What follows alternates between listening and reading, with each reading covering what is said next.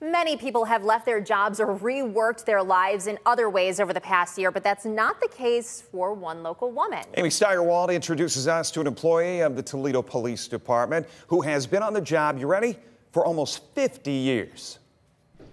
If you've ever needed any sort of important document from Toledo Police over the past 49 years, chances are you've met Christine Brown. Every day, mostly, I wait on the public. They come in and then they want copies of accident reports or crime reports, The 81-year-old has been with the Toledo Police Department since 1972.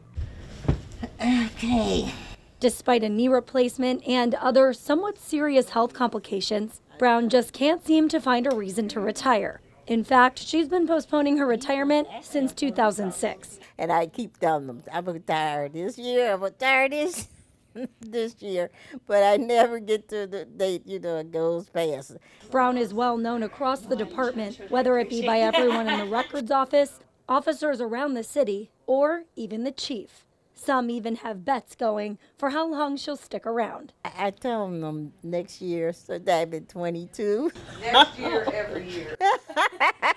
During her career, Brown's completed incident reports manually on paper, through a typewriter, and now on a computer. Over the past 2 years, Brown has watched the challenges the department has faced, many of which relate back to the pandemic. She's also watched many friends rework their lives, leave their jobs, or retire early.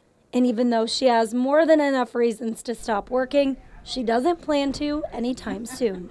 I'm not a sit-at-home, so I just keep on working. I like it. I like the people. I like the job. Her advice for others: love what you do and love who you do it with. In downtown Toledo, Amy Steigerwald, WTOL 11.